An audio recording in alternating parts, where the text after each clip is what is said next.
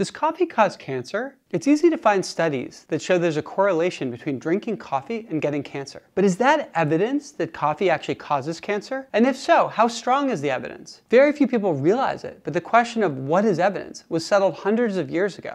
And I'm going to teach you how it works. So suppose that you get some information and you want to know, is that information evidence for a particular hypothesis? Well, it's evidence for the hypothesis if it makes the hypothesis more likely. And we can talk about what this means mathematically. Evidence is any information that you're more likely to see if your hypothesis is true than if your hypothesis is false. So let's return now to our coffee example. Is seeing a study showing a correlation between coffee drinking and cancer evidence that coffee causes cancer? Well, we know that it is, because you're more likely to see that study in a world where coffee causes cancer than in a world where it doesn't. But how strong is that evidence?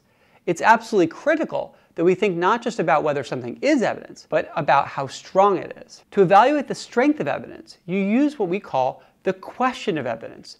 It's the only question you can ask that properly evaluates how strong evidence is. The question of evidence asks, how many times more likely am I to see this evidence in a world where the hypothesis is true than in a world where the hypothesis is false? Let's consider an example. Suppose you go to a magic shop and you buy a biased coin. It's designed to land on the same side 75% of the time. The problem is you can't remember whether it lands on heads 75% of the time or it lands on tails 75% of the time. You flip the coin once and it lands on heads. The fact that it lands on heads is evidence that it's a heads biased coin. But how strong is that evidence? Well, we know how to evaluate the strength of evidence. We go to the question of evidence. In this case, that simply means asking, how many times more likely am I to see it landing on heads if it's a heads biased coin than if it's a tails biased coin? Well, if it's a heads biased coin, there's a 75% chance it lands on heads. If it's a tails biased coin, there's a 25% chance it lands on heads. Therefore, the ratio is 75 to 25, or 3 to 1. So the question of evidence has given you a factor of 3. But what do you do with that number? Well, you multiply it by your prior odds. Suppose that you think you remember that it was a heads biased coin, but you're not sure. Maybe you put 2 to 1 odds on it being heads biased rather than tails biased. Now, the question of evidence gives you a factor of 3, and you multiply that. So you get 3 times 2 to 1 odds, which gives you 6 to 1 odds.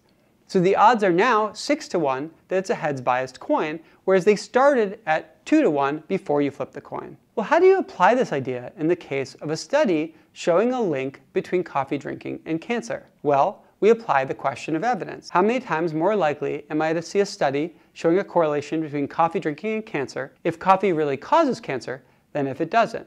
And the answer is that you're only slightly more likely to see such a study. The fact is, it's very easy to find correlations between all kinds of behaviors and all kinds of health outcomes. When these small correlations later get tested in carefully designed experiments, usually they don't find a causal link between the behavior and the outcome, even though there was a real correlation there. A key takeaway from the question of evidence is that many people look at evidence the wrong way. They ask questions like, is this evidence consistent with my hypothesis? Or could I explain this evidence if my hypothesis were false? Or how likely is this evidence if my hypothesis is true? None of those are the right question to ask. The right question to ask is the question of evidence. How many times more likely am I to see this evidence if my hypothesis is true than if my hypothesis is false? This idea is based on a type of mathematics called Bayesianism that was first developed hundreds of years ago, and it describes how our probabilities should change in the face of evidence.